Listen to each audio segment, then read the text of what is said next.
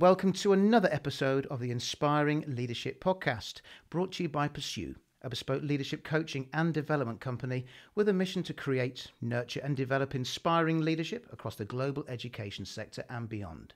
My name is Nicholas Mackay, Associate Professor, Certified Professional Coach and Director of Pursue, and I'll be your host as we bring you cutting-edge leadership stories from across the world, delving into the minds of recognised education and industry experts to find out about the challenges and main issues they are facing and to gain insights into inspiring leadership. In this series, we are proud to be in partnership with Independent School Management Plus and International School Magazine, the leading authority and voice for professionals in independent and international education worldwide. And if you'd like to watch the video of today's podcast, please head over to schoolmanagementplus.com. We are also supported by the Federation of British International Schools in Asia, a diverse and inclusive community of 78 leading British international schools across the Asia region. And many thanks for your continued engagement and feedback across the podcast platforms. And if you'd like to join the Pursue conversation, you can visit us on our website, pursue.com, LinkedIn and Twitter at Nicholas Mackay and Pursue. So let's get on with today's episode, in which we welcome Stuart Lancaster. Stuart is a former PE teacher who is currently coaching in Dublin, Ireland with Leinster Rugby. The former head coach for the England Rugby Union team, coaching them at the 2015 Rugby World Cup, Stuart has worked at every level of rugby, overseeing elite player development. Stuart, thank you so much for joining me today from Dublin. No problem, nice to be on. I'd like to see, we've got the same kit on here, Stuart. Yeah, I'm just up the coaching field, so there's worse things I could be doing on a beautiful summer's day, spring day in Dublin. We've got a big game this weekend, and then the semi-final of the European Cup against La Rochelle a week on Sunday. So plenty going on over here. So how are preparations going for that? Yeah, good. No, we've had one or two lads who've been off with injuries post Six Nations. So Leinster would be a team. Those who don't know, it's a homegrown squad pretty much. So a lot of players born and bred in Dublin or in the surrounding province. But we give a lot of players to Ireland, so probably 18 of our squad play in the Irish national team, and they came on the back of beating England at the end of the Six Nations. Then we went to a Pro 14 final. We had a Toulon game in Europe cancelled because of COVID, but then we played Exeter Chiefs in the quarterfinal of Europe away, which is a tough game, but we managed to get the win there. And we're now in the semi-final, and it's exciting. It's a shame the crowds aren't there, but it's exciting. So in terms of your typical day, you said you just come off the training paddock. So it's about 5 o'clock here, UK time. So what's your day look like today, Stuart? And is that kind of typical of what you'd encounter? I'll be up sort of 5:30ish in the gym at 6. Gym 6 till 7:45, 10 to 7. I'm lucky in that the gym at UCD where we train is the players' gym. So, gyms in Ireland are still closed because of COVID at the moment. But right. So I can get in there early and train. And then today we had various staff meetings and coaches meetings. And then we had the senior leadership group of the players who are playing this weekend. We met them at 9 o'clock, which then led into the final sort of messaging we were giving them as coaches. The final training session took place today. And then we had a staff meeting this afternoon. And then my real focus for the rest of the day has been on preparing for tomorrow's training, which is the non-23 players who are not involved this week. So I'm coaching them tomorrow morning. So I'll be preparing that tonight, and a couple of one-to-ones as well, with players. And then I'll get back here, obviously we're doing this now, and then the rest of the evening will be probably FaceTime with my family. My daughter's in Northumbria doing psychology. My son's in Leeds doing a sports coaching degree. And my wife's in Leeds as well. And then I'll probably connect with my mum as well. So that's my day. It's a busy one. I'm really curious. We'll come back to some of the themes later, hopefully, Stuart. I'm really curious about your senior team in the rugby team and the one-to-ones. So, what do you talk about in those meetings, in the team meetings, but also the one-to-ones? Well, it varies really. So the one-to-one today was actually with a player who's not been picked. Oh, okay. He's feeling obviously disappointed he's not involved, and he probably feels he deserves a chance, and I was just trying to reframe his mindset from something I would call victim into fighter mode, I actually had some good quotes from a book that I shared with him, and I talked about some of my own personal experience of non-selection or not getting an opportunity I felt I deserved, and also tried to just try and reframe him really into a more positive mindset. And the good thing was, he listened, we had a really good chat. I think he felt better for the chat. He trained really well, and there's a good chance he'll be involved in the upcoming weeks. But the route he was going, he was disengaging, and that's obviously what we needed him to do. So that was the one-to-one. The leadership group meeting of the players was more to talk about, because a game of rugby is managed by the players on the field. There's very little we can do as coaches. So it's given them what-if scenarios. How would you deal with this situation? How would you deal with that? And then talking through the final plans. And the final training session is me trying to exert pressure on them to test that leadership connection in the final training session prior to the game this weekend. So how do you exert the pressure on them, Stuart? Different ways. So obviously we've got 2 teams of 15 aside.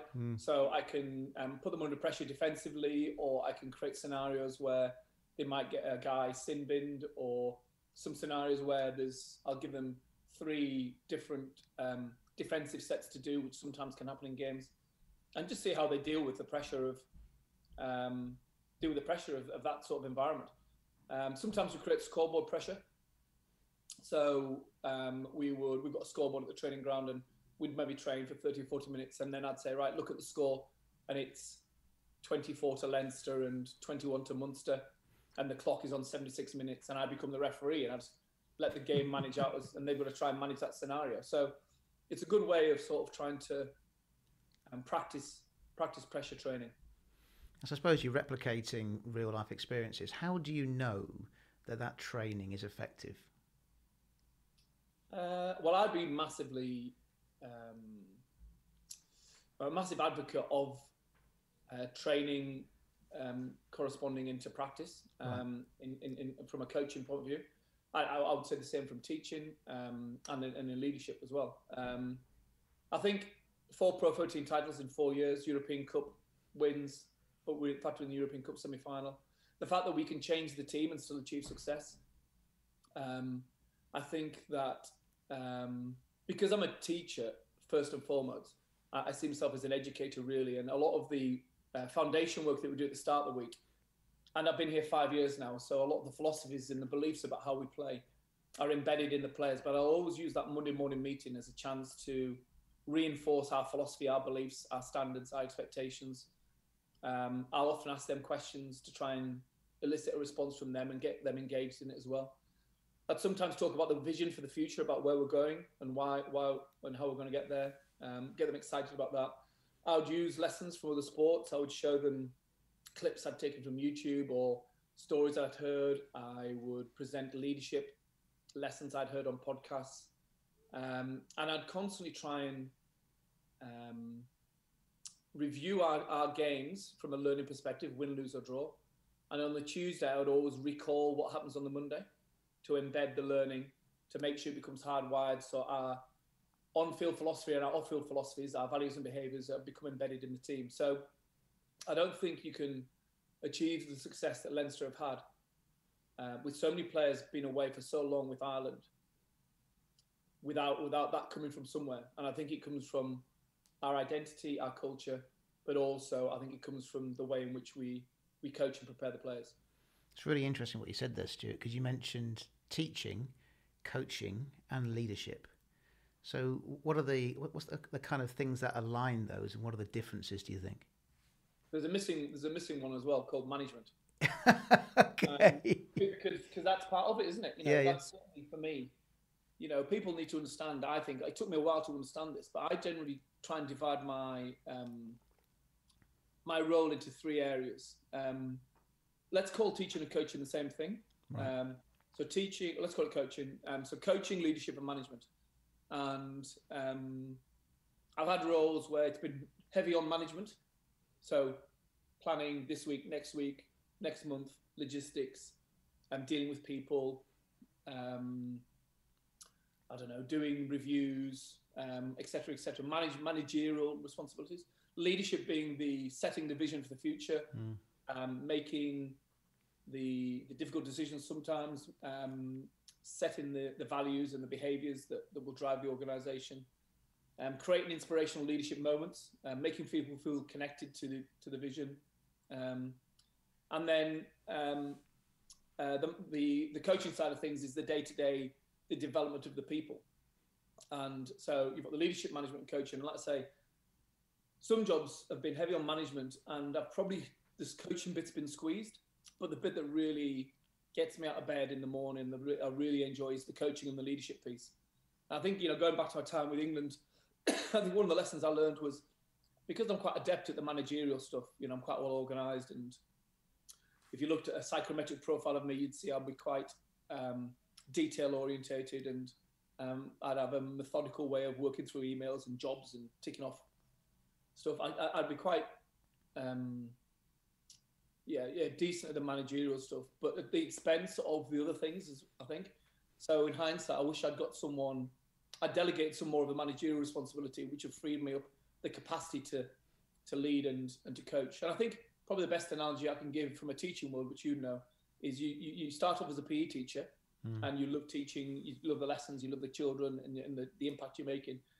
Then you become the sort of deputy head of department or the head of year, and then you become a deputy head of school and pastoral, and you're looking after timetables or exams. And then before you know it, you become the head teacher, and all the things you were brilliant at, i.e. teaching, you're not doing. All you're doing is managing a lot of staff and parents and pupils, and you're leading, obviously, a big piece with the inspirational and the organisation of the vision. But I think if I was a head teacher, I'd like to think I would really trust my deputies to take on some of that managerial responsibility and free me up time to continue to do what my passion is, which is to teach. It's interesting, isn't it? Because I'm a big rugby fan. I had Sarah Cox on, actually, the referee, a couple of weeks ago, and I was talking to her about my big love of Northampton Saints and everything else. And if you look at people who have been successful in rugby in terms of coaches, Ian McGeekins, the Clive Woodwards, Graham Hendrys, Warren Gatland, yourself, you've all got a teaching background. So what is it about the teaching background do you think that makes successful rugby coaches? Well, I can only talk about my own personal experience, but I did a sports science degree, then I did a PGCE. The teacher educators at the college I was at Carnegie up in Leeds were excellent. Their experience and their capacity to coach me good teaching practice, I didn't realise at the time how invaluable that's been in my career. So that was, the foundation was strong with that. My teaching practice and the way in which we did micro teaching. So we were videoed. This is now 92. So I remember taking a year 6 gym session, and it was videoed and played back to me, and I discovered all the things I was doing wrong, and all the kids were running around behind my back, and how I'd lost control of the group, and all my peers were watching as well, all the people on the course. Yeah, it was a pretty intimidating thing to do when you're just learning as a teacher. Then the teaching practice, I had 2 very different schools. I had Ossett High School in West Yorkshire, and then I had Earls Heaton High School. Earls Heaton High School in Dewsbury, a very tough school, and I taught PE and geography. Right. And I remember this year 9 class had me absolutely wrapped around their little finger, and I thought I was doing okay, but what I didn't realise was the geography teacher was sat in the back all the whole time, as I thought they were just away getting a coffee. And he gave me this really positive critique, but also a few definite lessons learned. So that obviously set me up for a teaching career. And then basically what you do as a teacher is, you've got 5 lessons a day, 5 days a week. So you plan a session, basketball. It's year 7. You're going to teach them the chest pass, the bounce pass, and the layup. And you're going to try and develop them from not understanding the game to playing an all-court 5-a-side game. And you've got 6 weeks to do it, and you've got a scheme of work and a curriculum and to follow. And you plan to do review sessions within that. And then next lesson is gymnastics, and the next lesson is badminton, and so on. And you do that 5 times a day, 5 days a week. And so you through a process of, I guess, the 10,000-hour rules, you learn from experience, you learn from feedback from either the kids or the members of the department, and you learn by your own intuition what goes well and what doesn't. And I do think that ability to organise a group to communicate to them, to inspire, maybe demotivate people or make them feel part of something. You just do that all the time as a teacher. And I loved it. I really did it 40 weeks of the year. And I did it from 22 to 30 years old. So that was a lot of hours of getting experience that I think players who become coaches don't have. Right. They have a lot of what to do in terms of like defense or attack or whatever in rugby, but they don't have very much of the how to do it and how to coach it and how to communicate your messaging and how to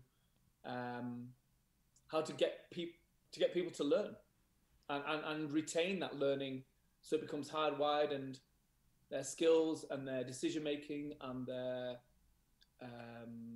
their ability to work as a team becomes unconscious. And I think that teaching is a huge advantage for anyone wanting to go into coaching. It's that pedagogy piece, isn't it, Stuart? You can have all the fantastic qualifications if you want, but if you can't get it across to people, it's useless. Yeah, and I think one of the best bits of advice I was given as a teacher going into coaching was be clear on your philosophy before you go in. So be clear on your on-field philosophy, how you see the game, and be clear on your off-field philosophy, the values and the beliefs and the way in which you want to build your team. And obviously that changes with time, and you do flex, you do learn, you do grow, and you do change. But generally that foundation for me was strong when I entered into coaching, because I guess also it's worth saying I was really helped massively by being an academy manager for 5 years. So by going into a coaching environment which was less pressurized than coaching in the Premiership, trying out things, failing, but it not being catastrophic. I was on the level 5 course for leadership from the RFU, which was, I thought the RFU were ahead of the game at the time in early 2000s.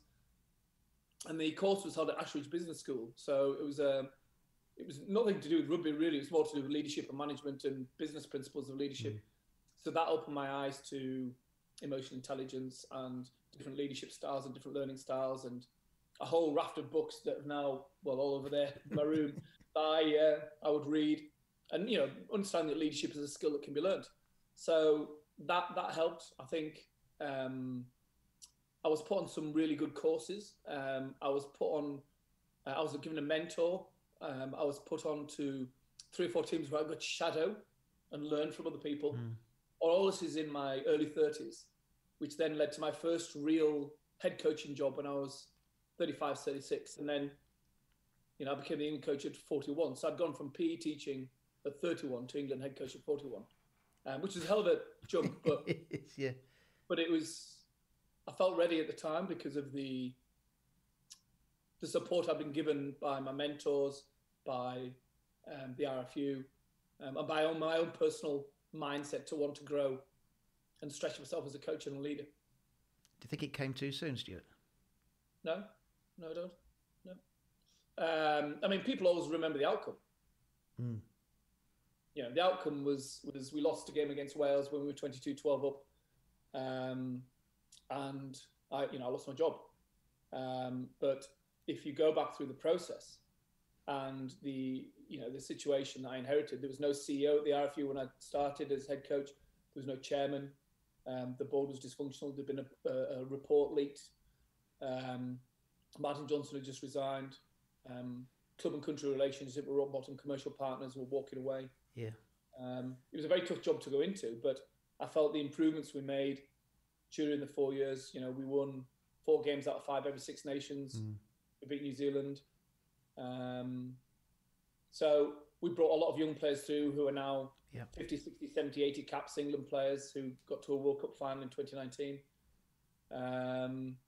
Obviously, you look back, with things that you might do differently or things how you might have handled things differently. I don't think any leader wouldn't do that. But the danger of getting a job so young is that if it doesn't work out, then what do you do? That's the danger. I was very lucky in that at 45, having left England, Leinster came in and offered me the opportunity to join a top European club where we've gone on to achieve, great success. So I'm now 51, and I still feel I've got a long way to go. But no, I felt ready at the time, and I felt I was particularly coming from within as well. I think there's something about leadership from within an organisation. I think if you read Jim Collins' book, Good to Great, often the best leaders come from within. And I certainly felt at the time, I understood the issues. I understood what made England rugby tick. I don't think there was anyone who understood England rugby better than me at the time. And I still argue I've got a pretty good understanding of it now, even though I've been in Ireland for 5 years. Because I remember at the time, I mean, in the media, it was like, Stuart Lancaster taking a bit of a step back or step down by going into Leinster rugby after being the kind of the top guy in English rugby. But I think I remember reading, it was, I think after you left the England job, there was a lot of reflection. And I think, didn't you go and visit various teams and around the world and do a bit of travelling and just sort of get things together? I mean, what exactly did you do after that? After leaving? I'd naturally done that anyway. So it wasn't like it was something I just did because of the World Cup. Right. You know, I would generally have been very open-minded in terms of trying to grow myself as a leader by being involved in visiting many organisations. And one of the privileges of being the England head coach, you do get invited to a lot of amazing events and to speak and meet great people. So I was always of that mindset. I just felt at the time in early 2016, you know, Eddie Jones had taken over. It was a new time for England. And I just needed some space to sort of decompress and think it all through. I mean, my wife and I laugh because she likes to talk problems through and I like to think problems through. Okay. And I just needed that time away, and I needed to go and share what I'd learned with other people and learn from them. So yeah, I did go to New Zealand, Australia, South Africa for a period of time. I did a lot of coaching locally. I did, which was good, you know, get back on the horse, so to speak. But ultimately, I needed another opportunity. And people said, "Oh, it's a step down to Leinster." I don't think people in England, appreciate how big a club Leinster is, you know, in terms of like success. You know, there's only Toulouse in Europe who've won the European Cup 4 times, as have Leinster. Yeah.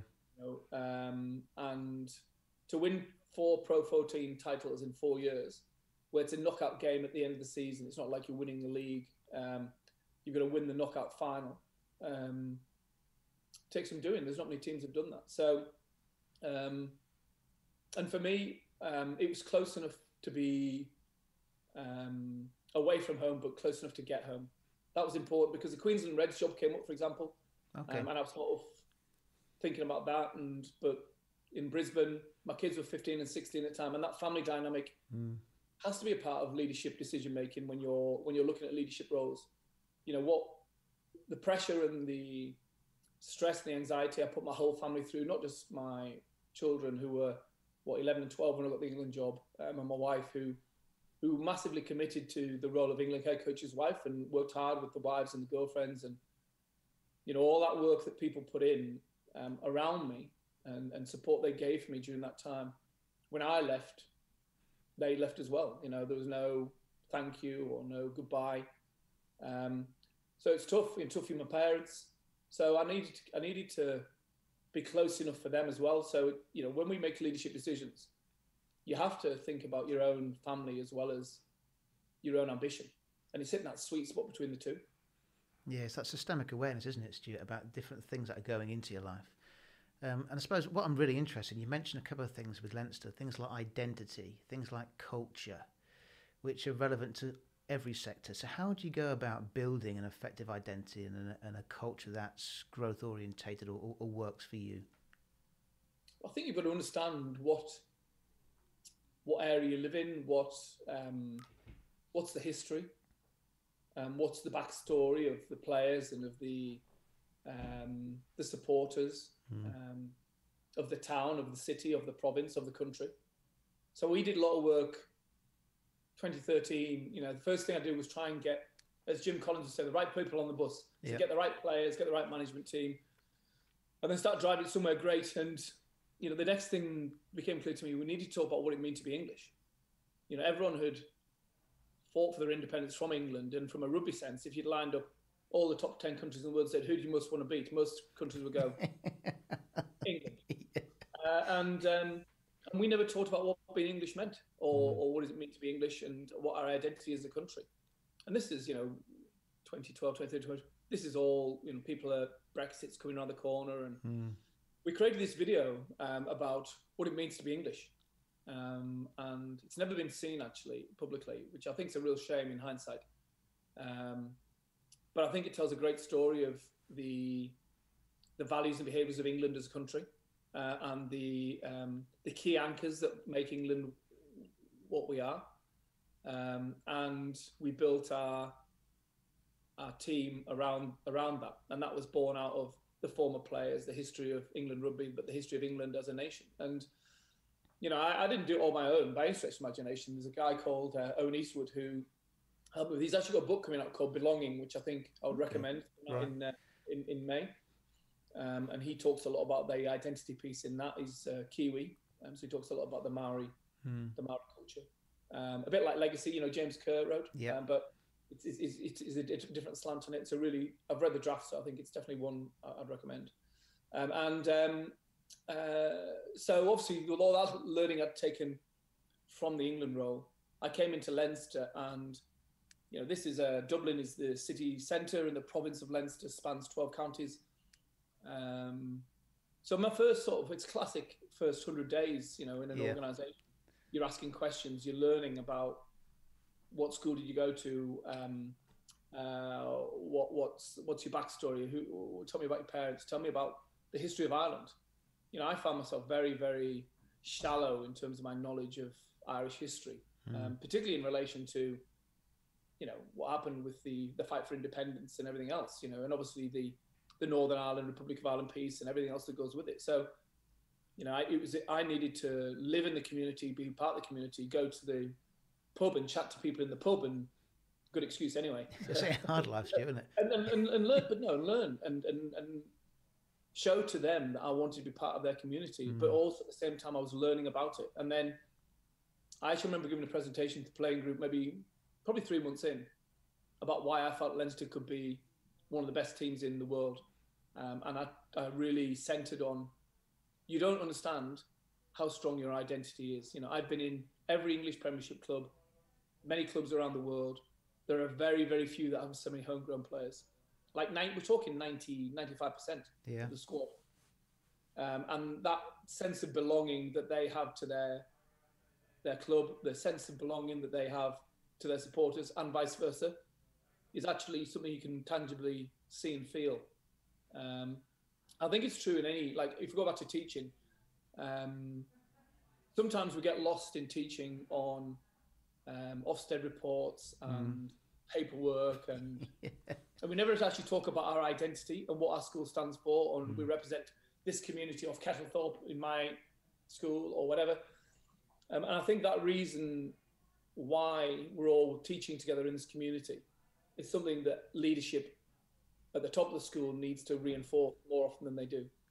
It's interesting. It sounds like you were coming in as, say, an outsider in Leinster, and having that view of an outsider and making things obvious to people who are actually part of the community that maybe they took for granted. Yeah, is that right? Exactly. But I had to do it I don't want to do it in an arrogant way. Here I am coming in from England telling what you guys should be doing. But I tried to do it in a way in which, listen, I've had a lot of experience in other environments, and you don't realise how much you've got here and how much we need to fuel this and play this. Because I remember talking about try celebrations, and I'm not one for overt, whatever, but I think we should also show that we care by celebrating the moments together, and our fans can feed off that, and then they feel part of it, the 16th man, so to speak. And it's something in COVID actually we did where I was trying to think of a way to connect the fans and the players back together again, because we're obviously not on the same field. And we created a video that we shared with the fans of our special moments, our tries. It was a song from The Greatest Showman, I think, Coming Home. Okay. And then later in that year, end of last year, I wrote to the fans and supporters to say, what is it you love seeing when you watch Leinster play, and what is it you're looking forward to when you get back to the RDS? And there's amazing, powerful replies that came back that I shared with the playing group. And if you're in a little bubble thinking, I'm just doing it for my family, but there's a hell of a lot of people out there who genuinely care. And I think the more you can connect your vision to the wider vision. I mean, if I go back to, say, the England job, people have asked me, what was your thought process at the time in 2012? I said, well, it was to connect the coaches to what I saw as the vision, then the players and the management team, then the executive of the RFU, then the board of the RFU, then the council of the RFU, then the staff of the RFU, then the community game, and then ultimately out to the England nation about, we want to be one team here and think how powerful we can be. So, you use the media and various forums, and it's exhausting to do it, but that's what leadership is. It's connection, isn't it? Well, I'm curious about this. Is there a danger here that you concentrate on getting the culture right? So you're trying to connect all these different elements, the fans, the community, the grassroots, and you kind of take your eye off the actual results. Yeah, there's definitely a fine line. Definitely a fine line. But I firmly believe that you don't get results and tag culture at the end. You might get it in the short term. You might come in and have short-term wins, and but if you don't look after the culture and identity and the organizational values over the long term, it'll fall apart. Definitely. But yeah, there's definitely a sweet spot here between the two. I think you need a strong foundation. And I guess when I came into England, I felt those were the foundations that need to be built in the first instance. I think it'd be unfair to say that we took our eye off the ball, to win 4 games out of 5 every Six Nations and develop the players we developed. Obviously, we lost a game. Again, we come back to the World Cup. We lost a game that we should have won. But, with Leinster, when I came in, a lot of those foundations were already in place. I think you can then start looking more towards the actual on-field performance piece as well as the off-field. And then the ultimate goal is to let the players drive it all themselves, or the people in the organisation drive it. But it's a bit like a pyramid. So culture, identity, purpose, behaviours and standards, ownership, player-led leadership. That's the order I think you need to go through. If in any organisation, that I would say the same. But where you devote your time depends on the maturity of the organisation, depends on the current environment. You might be walking into a team that's completely broken. Yeah. Or you might be walking into an already high-performing team and you're just adding, 5% at the top. And you mentioned 95% of the Leinster team is local.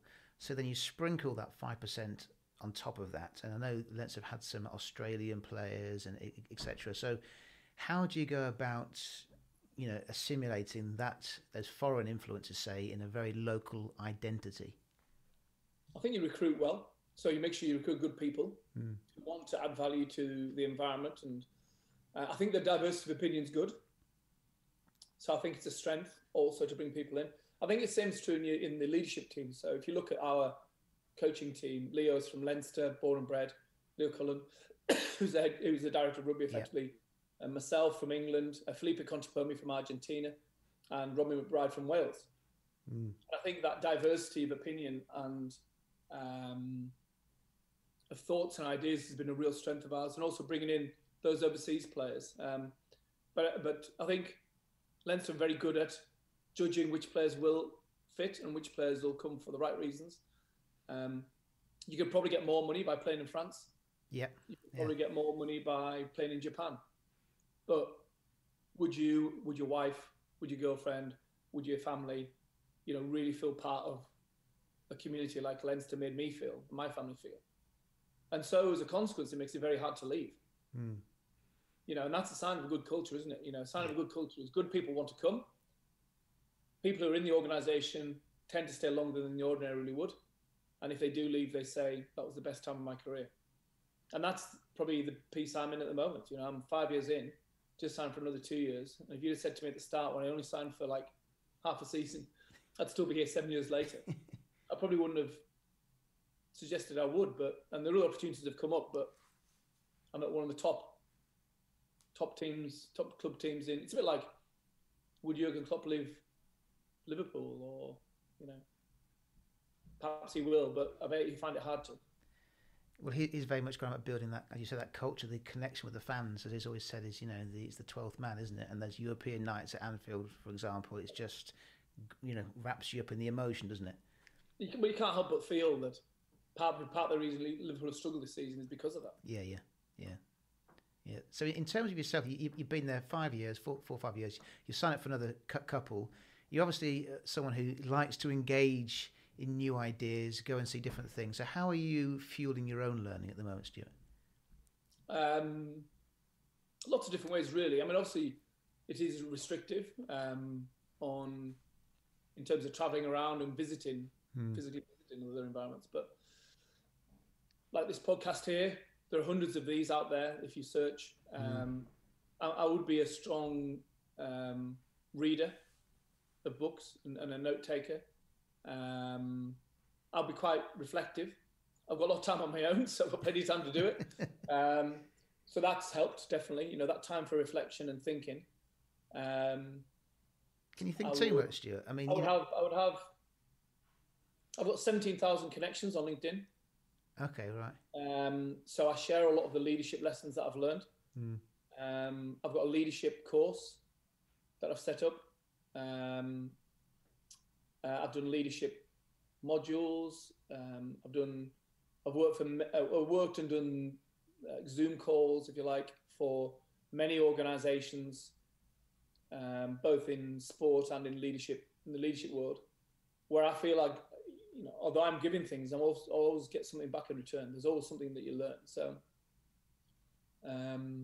yeah, it's just an ongoing daily process. I probably didn't finish what my day would look like today, and once I've done this, I've done the family connection piece. I'm sort of halfway through Dynasty, the story of the New England Patriots. I've got another book I've just bought that I'm going to be reading tomorrow. So that's sort of the way I'm wired, really, I guess. Bill Belichick, isn't it? New England Patriots. Yeah, Bill Belichick for the Patriots. Now, I wouldn't necessarily like Bill Belichick, but I take a lot from why were they so successful, why Bill Walsh's book, The Score Will Take Care of Itself, which is a great leadership book. John Wooden, the basketball coach, his leadership philosophy, I read it, I keep thinking, geez, I'm so aligned to what he's saying here. And whether you're a basketball coach, a rugby coach, or not a coach at all, but you're in a leadership position, I'd still recommend those books to read. So do you think there's a set formula, Stuart? If we got you and parachuted you into another kind of team, obviously there's a different context, obviously there's a different identity, but do you think there's a formula that you could put into place that you think, yeah, you could drop me in anything, whether it's a rugby team or business, whatever, and I'd kind of know what to do? I'm not too sure. I wouldn't say it as easily as that, no, because I do think the technical side of the role has a part to play. So, if you drop me into a law firm, I won't be that hot on law. So I do think there's elements of, what are the elements of developing your leadership credibility? Honesty, I think that's transferable. Forward thinking and planning, I think that's transferable. Doing what you say you're going to do, I think that's transferable. But technical excellence is the one piece where if you were to go into another organisation, let's say, I went into a different sport, there's definitely things, if I went into soccer, for example, or good coaches who I know would go into soccer or hockey or whatever, definitely. And if you drop me back into a school environment or into a leisure, I'd have a good crack at it from what I've learned. And that's why I think when I do, leadership talk to business, I do think the feedback I get is a lot of the messages that I've learned or shared are transferable, definitely. But there's definitely an element of, there's the technical side as well that you need to get yourself up to speed on as best you can, or surround yourself with experts. That's what I was going to say. It's about getting the credibility is an interesting one, isn't it? But it's also about surrounding yourself with people who potentially can do that for you. Yeah, exactly. But also, I think credibility. I think the open-mindedness comes from the organisation as well. Now, some organisations just simply wouldn't be open-minded enough to go down this route, which is probably a limitation of the organisation itself. But the more forward-thinking, forward-planning organisations who understand the value of diversity and diversity of opinion, they're the ones who are going to be the succeeding companies in the next 10, 20, 30 years anyway. But I've definitely come across people I've met in the past who are fixed in that, well, I've got all the answers myself, and I don't need any more advice. Thank you very much. So I tend to move on from those people pretty quickly because that's such a limited mindset. And are you okay with people challenging you? So I suppose going back to what you're saying about your leadership team, everything else, a player like Johnny Sexton, for example, very experienced, turn around going, Stuart, you got it wrong. I don't agree. This is what we should be doing. Absolutely. I mean, certainly with a player like him who has that much experience, you'd be daft not to tap into that knowledge and that experience and have the debate. I actually want the debate. Right. Because that's where you get to the truth. But you have to do it in a respectful way, both ways. So, not all conversations have to be public. Sometimes you can hold. So if I'm to give him feedback, I don't necessarily always have to do it in a public forum. Similarly, if he wants to give me feedback, the same. That said, if he did it in a public forum, I wouldn't be afraid to have the conversation in front of the rest of the group, because I think you can learn a lot from that. But equally, some things you can take offline and debate together. But I definitely would want that. When I never saw reviews of teams I was involved in as threats. Never viewed it that way. I always saw it as an opportunity to let's be transparent, let's have a look at ourselves, let's learn, and let's take what we can and move on. So in terms of the line maybe between being a player and being a coach, or being, say, a teacher, or being a head, or being in business and your line manager, how do you need that line there, and how do you go about establishing it? If you're the leader? Yeah. Yeah, no, there's definitely a loneliness to leadership. There's definitely a loneliness, and there is a line, and it's probably a subconscious one. And the trick for you as a leader, I think, is to walk that tightrope between being close enough to your team so they want to play for you and work for you, but not so close that you can't make the difficult decisions or have the difficult conversation. Because ultimately, people have to be held to account, and your job as the leader is to do that. And you're in a leadership position because you've got experience, you've got knowledge, you've got years of understanding and training that's helped you become that leader. So you have to use that. You can't just allow standards to drop because you're not prepared to challenge people. So that does create a distance between you and the people you lead, definitely. But that's why leadership's tough, and that's why not everyone wants to do it. Now, a lot of people are very, very good managers, and I'm happy being the number 2 as a deputy head, and that's fine by me, and that's absolutely fine. Get that balance right in your life.